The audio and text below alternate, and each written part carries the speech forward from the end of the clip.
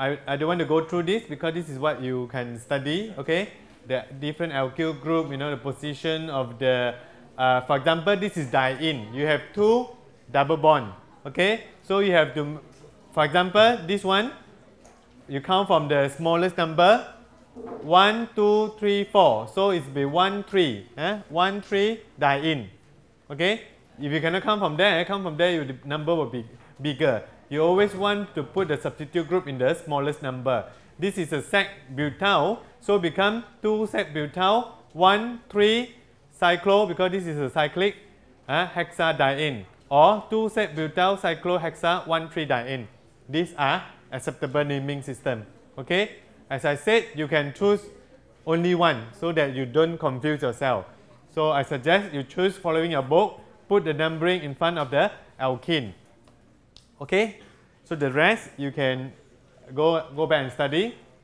So the substituents, these are the what we call the common group. We assume that alkene as a substituent. Okay, this is methylene, vinyl or vinyl, allyl group. Okay, you will come across this group in the second year a lot. Okay, so for now you just have to know that this whole group is called vinyl and this is called allyl. What is the difference between these two? They are all terminal alkane. This one with a methyl group, extra methylene group here. Okay, CH2 group. Okay, this is the only difference between the vinyl and allyl. Okay. For example, you name it. This is cyclohexane. So methylene cyclohexane. Okay, the name is not so crucial. We are more interested in the reaction. Okay, but you need to know. For example, the test 2, because you have objective A, B, C, D, you can try your luck. Okay. So the common names you can also read. This is not something difficult. Okay. Styrene, isoprene, you know, these are the common names used for the alkene. When you got the note, you can read and also read from a textbook. And the cis and trans, shouldn't be new to you. Okay, cis and trans, if they are on the one like this one, trans or cis, opposite side they are trans. Okay, so trans to pentane. Okay, they are pentene, not pentane, because you have 2, you can put 2 in front, or you can put trans to pen to n. Okay, trans pen to n. Okay, either way is fine. So this one is a trans or cis? Cis, because they are on the same side, on top. So this will become a cis 1,2 dibromo ethane. Okay, so this is what you have learned also in SPM. This might be something new to you. EZ nomenclatures. Okay, very similar to cis and trans. The difference is you put a number in front of 2E or for example in front of E or Z. What does E? What does this? Okay, let's see. So this one you pay attention to the priority group that you use for the numbering of the what we call stereoisomer. Okay, R and S. You are following this CIP rules. I cannot pronounce it. I don't know how to. Okay, using the priority rules, then you you assign which is the more important, which is the priority group. Okay, if the 2 priority group are on the same side, in this case, same side is similar to cis. Okay, you use Z. Okay, Zasomer. Maybe it's a German language or what, not very sure. Okay, if they are on the opposite side, you use E. Okay, E. The difference between cis and trans and the E and Z system is you put a number in front of the E and Z. For example, let's look at this compound. You divide it into 2, so you compare which are the priority side. This is methyl. This is hydrogen, okay, and alkyl group is more important. Okay, you give priority to alkyl, is why you put number 1, and this one, the other side, you have a methyl group and ethyl group. Okay, which one is more important? ethyl are more important following the rules. Okay, so in this case, you have two groups, priority groups in the opposite side. Opposite is Z or E? E. Okay, so this is called E isomer and E isomer. In this case, the name of the whole compound is 3-methyl-2-pentane. Okay, but you do not put in this case trans. Okay, you put 2E. Okay, 2E. As you can see, this one it looks like a cis group because they are the same. So the E and Z system given normally used for more substituents when you have more substituted group attached to the alkene. Okay, so you are using the, because you can if you use a cis system, it might be a bit confused. Okay, because this is in the ring, the so-called the whole, these are the pentane group. Okay, so in this case you might not be able to use a cis system. Okay, so you have to use 2E. Why E? Because they are, the priority group are on the opposite side. 2 also referring to the position of the alkene. Okay, 1, 2. Okay, so it's called 2E because they are on the opposite side. 3-methyl-2-pentane.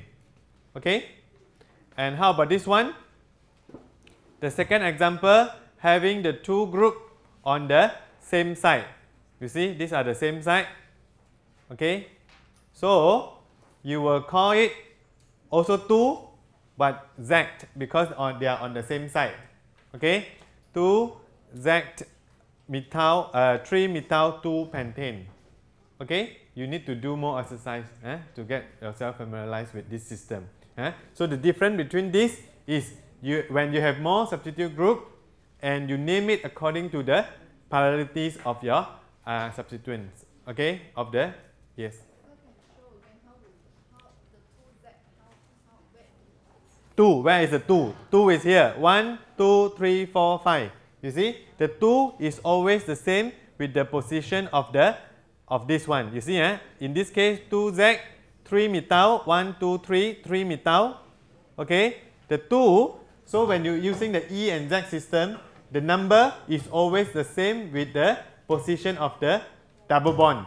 Okay, you see the 2 here and you see the 2 here. It cannot be 2Z, 3-methyl-3-pentene. Okay, it always follow this 2Z, 2-pentene. Okay, same in this case. Let's see another example. This is more complicated example. Okay, let's have a look because this is something new to you.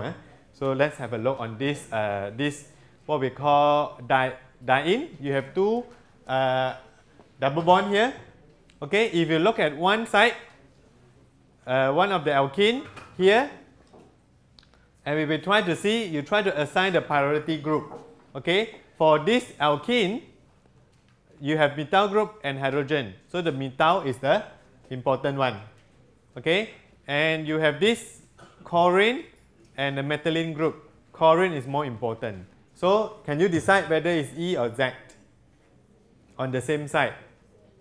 It's Z. Okay, Z. So you will also think that this is what? 2Z, isn't it? It should be 2Z. Okay, 1, 2. And you can count from here, 1, 2, 3, 4, 5, 6, 7, 8. Okay, so this is octane. Okay, and it's a what we call 2N. 2, 5. This is 1, 2, 3, 4, 5. This is 5. Isn't it? So 2, 5, 2, 5, diene. But this is octane diene. We will see, very complicated. Okay, but what you have in your mind is you have a 2Z, isn't it? How about this one, the 5th position? How about this one? You have look at the green one. You have H and CH2 now. So the CH2 is the priority group, and you have H and the whole group here. So this is priority group. So this one is on the opposite side. So it will be E. Okay, so you have 2Z and 5E, isn't it? So see whether correct or not. So the naming is a bit complicated because you have to name the substitute. In this case, you have 2 chloro. the choro is on the 3rd and the 7th position. So 3, 7, 2 dichoro, okay, and the rest are the same. 2Z, 5E. You see the 2, 5 here? The 2, 5 have to be matched. 2, 5 octadiene. Got it? This is complicated lah. If we are able to understand this, then there is no problem for you for this EZ naming. Do I need to repeat one more time? Okay, at first you have to decide the position of your double bond, the alkene group, in this long change. So now you see 1, 2, 3, 4, 5, 6, 7, 8. You know it's octane. Okay, and now it's not only octane because you have 2 double bond, so octadiene. Okay, octadiene. Everyone get it? Octadiene, and you have to find the position of your double bond, which is the 2 and 5. So at first you got this first, 2, 5 octadiene. This is your parent compound. Okay, after you got the parent compound, then you have to name the stereochemistry of your alkene. Okay, and you know this is 1, 2, and the 2 priority group is 1 is here, 1 is here on the same side. So they are Z. Okay, 2 Z. Okay, then 1, 2, 3, 4, 5, 5. This is C5, and the 2 priority group are on the opposite side. So 5E. Okay, actually you work from behind. Okay, so you get this 2Z 5E 25 octadiene. Everyone follow me until here? After that, you assign the choro, the 2 choro group, 2 choro substitute group. So you have to find 1, 2, 3. 3 choro, 4, 5, 6, 7. 7 choro. Okay, 3, 7 dichoro. So 3, 7 dichoro, 2Z5E, 25 octadiene. Okay? I'm not sure whether in the test we are going to test you or not. Maybe I haven't set the question yet. Maybe we'll modify a little bit. Okay? Okay? Everyone? If okay, then we continue. So this is the naming of alkenes and alkeno. What is alkeno? Alkeno means you have a alcohol group. You have OH group. In this case, the OH always named first. Let's see. Compound that contain both a double bond and hydroxy group are named alkeno. Alkene plus alcohol, alkenos. And the change of ring is number to give the OH group the lowest number. So the OH is a priority group. Okay? Let's look at this one. Where is the example? Naming of. Okay, this one you can check. This one you can read because this is alkene. Now we pay attention to this one. Okay, alkeno. Okay, so now you have how many C? 1, 2, 3. 3 carbon. 3 carbon is propane. But now you have a alkene group, so it's propene. Okay, but you have to name the OH group as number 1. So you name it as an alcohol. Okay, so propene 1O. 2 propene 1O. 2. Why is 2? 1, 2. Okay? See? Because you always name the OH group as number 1. Why normally you call it, if without an alkene group, you will call it propa 1O. Isn't it? But now, because it's alkene group, so it's propene 1O. And you have to show where is the position of your alkene, put in front of this. So 2 propane 1O. Okay? The 1 assigned to the alcohol. If you don't want to put the 1 also, I think it's correct. You just put 2 propene through propanol. Okay? Because the position of the hydroxyl group always at number 1. Okay? How about this one? How about this one? Now you have more carbon. Okay? If you count from here, you know OH group always take the lowest number. Okay? So 1, 2, 3, 4, 5, 6, 7. Okay? 7 hectanol. Okay? So, but hectane, because you have a double bond, but your double bond is on the 6th position. So it's a 6 heptane 2O.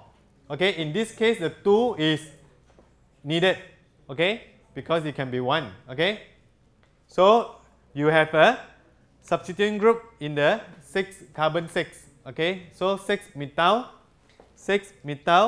6 refer to here, heptane 2-ol. Okay, clear?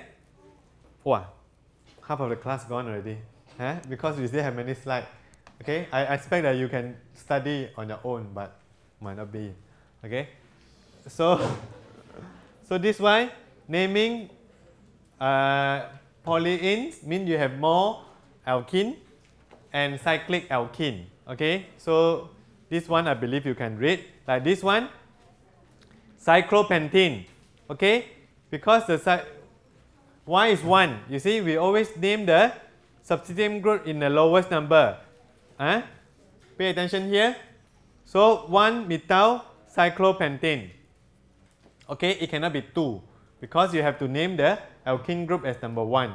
In this case also the same, 1, 2, 3. So you have a 3 methyl and count the number is a heptane, 7. It's a cyclohexane. So it's a 3 methyl cyclohexane. It cannot be other way already. If you count the other way, it will be, the number will be larger. Okay, how about this one? This is also the same. Okay, so now you have 2 groups. 1, 2. Okay, let's see. Why this one is 6? Can you name like this? 1, 2, 3, 4, 5, 6. Number counterclockwise beginning at the end. Place all the first. Is it correct? Let's see. This one. Why is 1,6-dimethyl cyclohexane? Draw it out and see. Okay, just look at this. Okay, CH3, CH3. Okay. Why? Okay, let's say, can you name like this? Can you name like this? Can or not? 1, 2, 3. Or, let's see, let's try.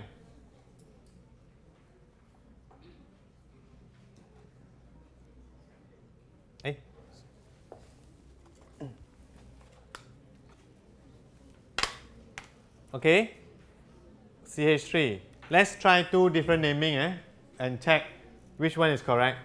So 1, 2, 3, 4, 5, 6. Okay, just try. Just assume that we do not know. This one you will get 1,6-dimethyl cyclohexane. Okay, because we put it at the 1 position. And this one, what you will get?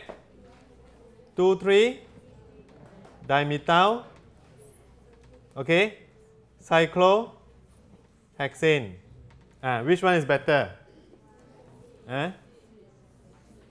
This one is better because your substituent in the lowest number, 1, 6. Okay, this one will be 2, 3. 2, 3. Maybe you have to pay attention to this number. Can it be? I'm also confused already.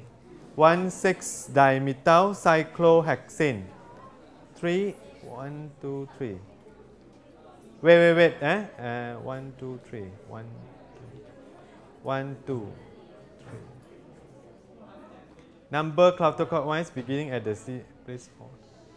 Shh. 1, 2, 3, 4, 5, 6. Okay, so you have to put first. You have to place the methyl group at C1. Okay, the rules. Okay, you check back the rules. Okay, you have to put the substituent group at C1. In this case, it's C1. In this case, will be C2 already. Okay, so it's better to put the substituent group at the lowest number. Okay, so that's why sometimes you thought you are correct, but you are wrong. Sometimes it looks very simple, but there are small error. Okay, this one is correct. Okay? Shh. You understand why this is correct or not? Because the methyl group is at the position 1. This methyl group is at the position 2. Although this one you get 2, 3, this one you get 1, 6. 1, 6, one of it is still the lowest number. 1 is still the lowest compared to 2. Okay, so 1,6 in this case is better than 2,3. Okay, never mind, I go back and check. I think 1,6 is correct. Okay, you always keep the substituent group in the lowest number. Okay, because in this case, two of them, you will still keep the alkene at C1. Okay, you still keep the alkene at C1, but the substituent group become 2. This become 1. Okay, so it's better to keep the methyl group at C1. Okay, I will double check unless the answer is wrong. I will let you know, but I will say it's correct. Always put the substituent group at the lowest number. Common name, this one just now we gone through already. It's the same slide actually. Okay, so you can name it like this. In this case, this is a vinyl group. So 1 vinyl cyclohexane. Okay, 1 vinyl cyclohexane. This is a bit tricky because you do not name it as a diene. Okay, because this is a parent compound. Cyclohexane is a parent compound. The vinyl group act as a what we call the substituent. Okay, same case as this one. This one methylene group, so become methylene cyclohexane. The parent compound is the cyclohexane. Okay, so naming is a bit tricky, man, because your common name, your IUPAC name, it could be more than one name. So, but objective, you only get one answer, so it's very safe. In the exam, might be a bit tricky, but exam also we only test you not many marks aside for the naming. Okay. Physical property of alkene. Most of the alkene exhibit only weak van der Waals force. Van der Waals force, just like alkane. Okay, the van der Waals interaction. Because so their physical property are similar to alkane of comparable molecular weight. That means if you have ethane and ethene, their maybe boiling point are very similar. Okay. Alkene have low melting and boiling point because of the weak van der Waals force. Melting point and boiling point increase as the number of carbon increase because of the increase of the surface area. When there is increase of surface area, the van der Waals force interaction is larger. Okay? Alkenes are soluble in organic solvent and are insoluble in water. The C single bond C between an alkyl group and one of the double bond of the alkene is slightly polar because the sp3, look at here, this is sp3. sp3 you have only 25% X character. Okay, sp2 you have about 33% X character. That means the sp2c is more what we call have more X character. That means it can attract, it can receive electron donating group. In this case, this is electron. It will donate the electron density to the carbon here. Okay, making it slightly polar. Okay, making it slightly polar. That means the cis and trans differ in physical properties. As you can see here, pay attention here. Just now we have just said the methyl group will donate electron to the sp2c. That means this making it slightly polar, and two of the so-called the dipole moment go into this side, enhance it, become a small net dipole moment. Okay, so in compare cis and trans alkene, the cis alkene is more polar. Okay, it has a net polar charge slightly. Okay, while for the trans, you see the dipole moment is here, the other dipole moment is here. They can cancel each other. Okay, so making it, this is no net dipole, means this is not non-polar molecule. So if you compare, the cis is more polar than the trans for this reason stated here. In this case, cis or trans will have a higher boiling point. Cis will have a slightly higher boiling point. Think about this dipole-dipole interaction in the carbonyl group. Okay, similar one, but not exactly the same. Therefore, the cis alkene has a higher boiling point compared to the trans. if you were asked, you must be able to show this diagram out. Okay, you must be able to show the diagram showing that how the so-called cis alkene is more had a net dipole, okay, and more polar compared to the trans, because trans one they can cancel each other. Okay. In the trans isomer, the two bond dipoles cancel. So the useful product from ethylene is the simplest alkene. So you can react with the ethylene chloride to get the PVC polymer, or you can react with this ethylene acetate to get polyvinyl acetate, and so on. So from this simplest alkene, you can undergo many reactions, especially to form polymer. Like this one, you react with this styrene group, you form a polystyrene, and so on. Okay, this show that the alkene can undergo different reaction. Okay, a change reaction in this case. It's just a general idea for you. Naturally occurring alkene.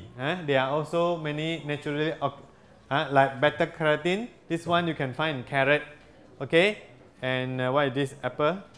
Okay. Different alkene group. Okay, in lemon also you have this lemonade. There are many alkene group. What we call polyalkene group.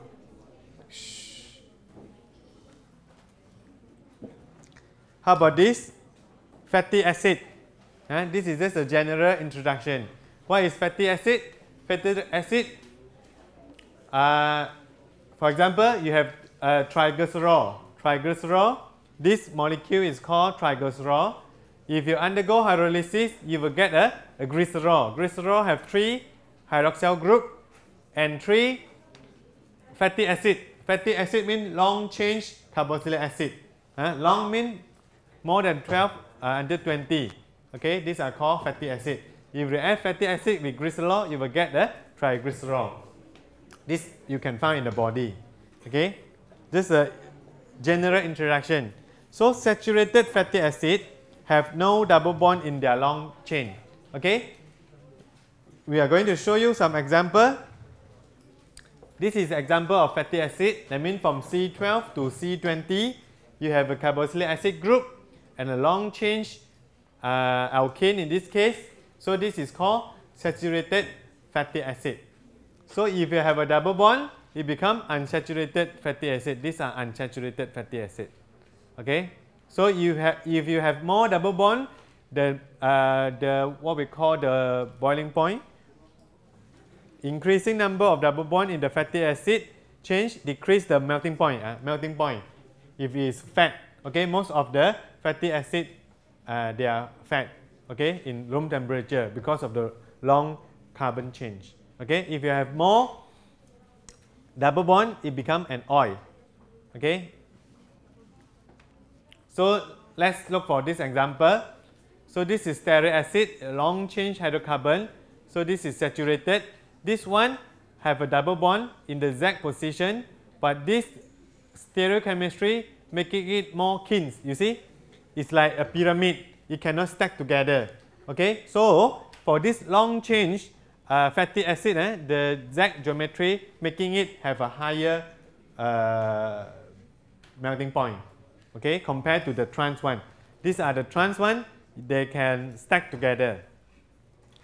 This causes, let's read, the larger the number of Z, in this case is Z, you see, Z is about the cis, similar to cis at the same position. Okay, the more kins in the hydrocarbon change, it make more space. Okay, this causes a poorer stacking and less van der Waals force interaction, leading to lower melting point. This is different from the just now the small molecule alkene. Just now we said the alkene, the cis one has higher or lower. It's also higher. Same. In this case, it's same. Okay. That one is a cis have a dipole. Trans doesn't have. In this case, also the same.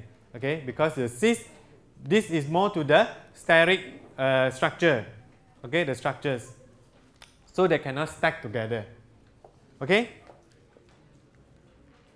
Triglycerol, as I said, and we have just said fat and oil are both triglycerol but with a different physical property.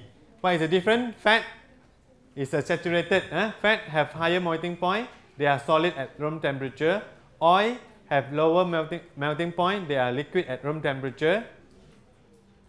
The composition, either they are saturated or unsaturated of the 3 fatty acids in the glycerol determine whether it is a fat or oil.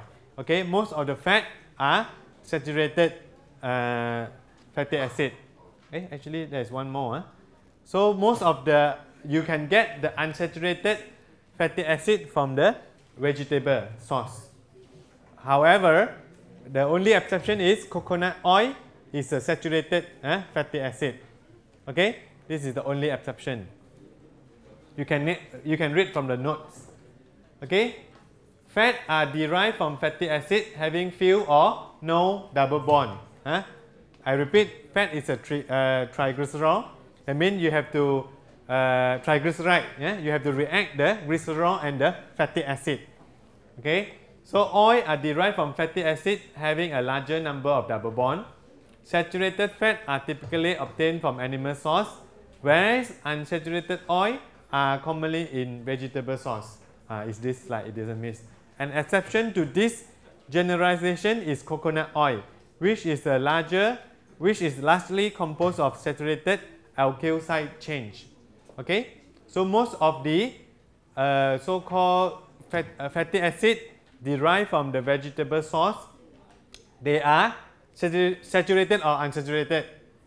They are unsaturated, except the coconut oil. Okay, so most of the fatty acid which are saturated are from the animal source. Okay, very simple.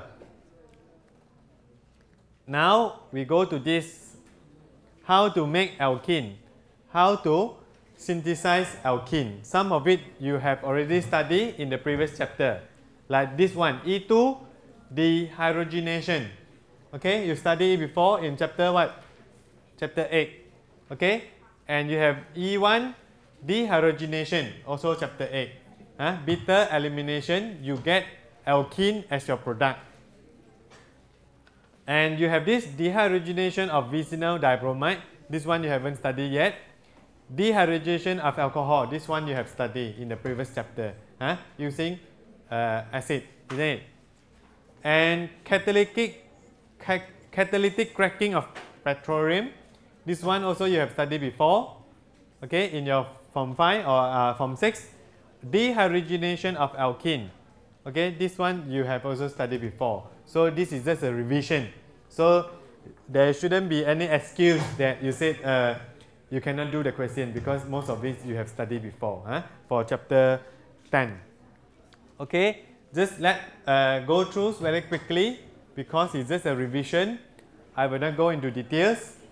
Shh, why always non-stop talking? When I'm here, I listen. If you want to speak, come in front. Okay. Okay, E2 and E1 dehydrogenation. What is the difference between E2 and E1? E1 is for secondary and tertiary, in this case alkyl halide. Okay, E2 is for primary.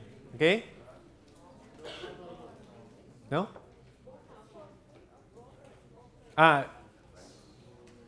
E2 is for actually E2 is a primary, secondary and tertiary.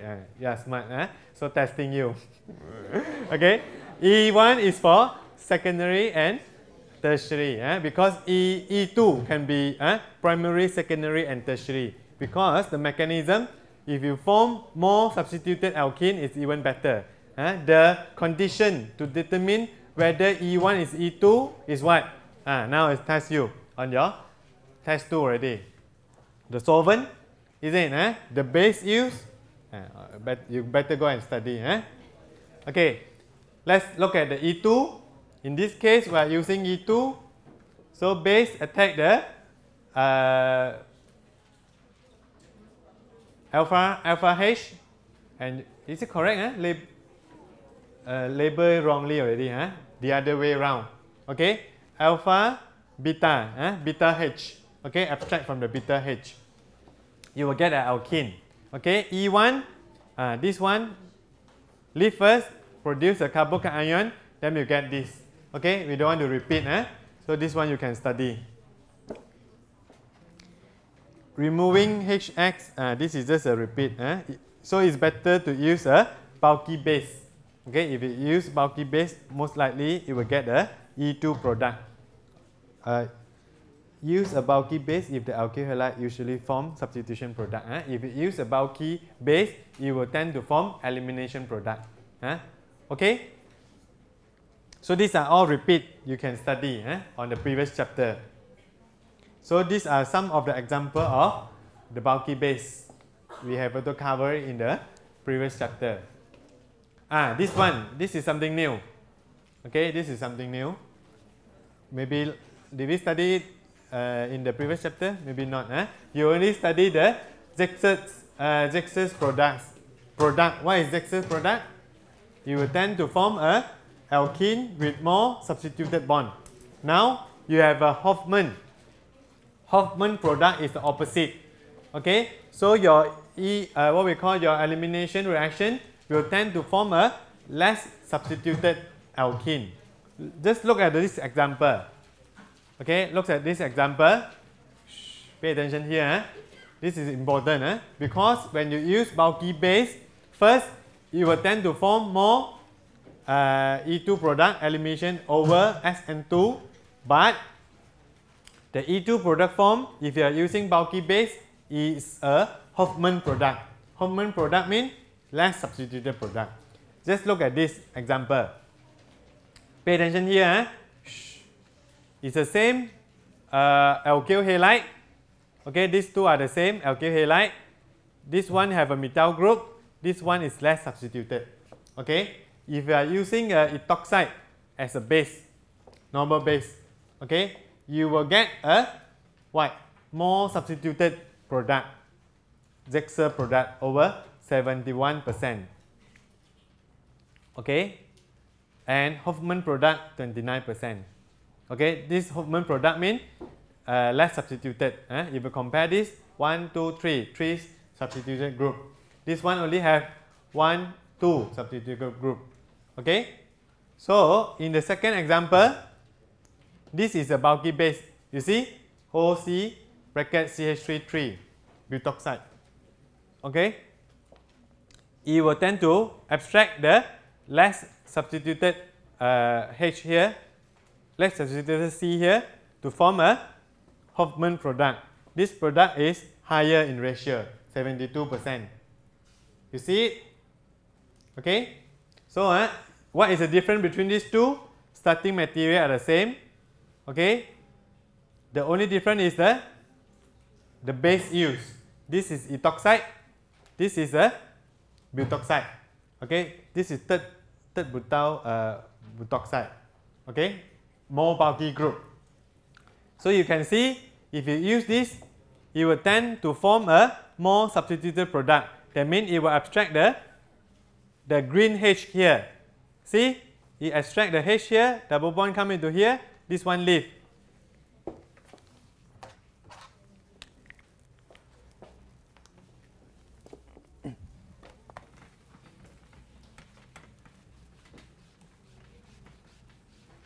Okay, let's draw it out. Oh,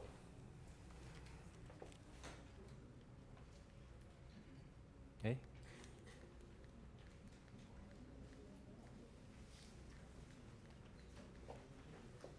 Where is it right there? Go back.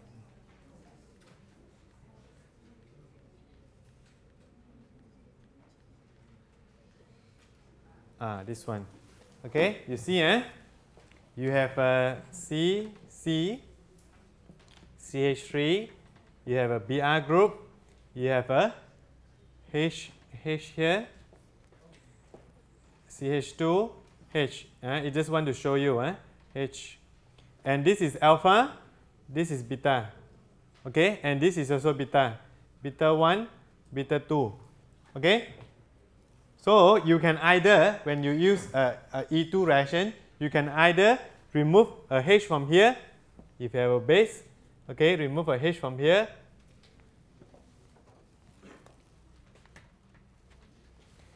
forming a double bond, this one leave, isn't it? If you form this, your product is more substituted, isn't it? This is called a Zexer product. CH3, C double bond, C, oh, yeah, that's okay, H, and you have this CH3, H, okay? Remove the H from here. You form a more substituted, what is missing? This one group. CH2, oh, this is CH3, that's why. Okay? This is CH3 group, so you have two CH3 group here. Okay? So you get a more substituted product. Or you can also, this is beta 1, this is beta 2. You can also remove from here, isn't it? The base, remove from here, and this drop. And last, in the previous chapter we studied already, we know that why it tends to form more substituted product, because the transition state for the E2 intermediate are more stable with the double bond, with more substituted double bond. Okay?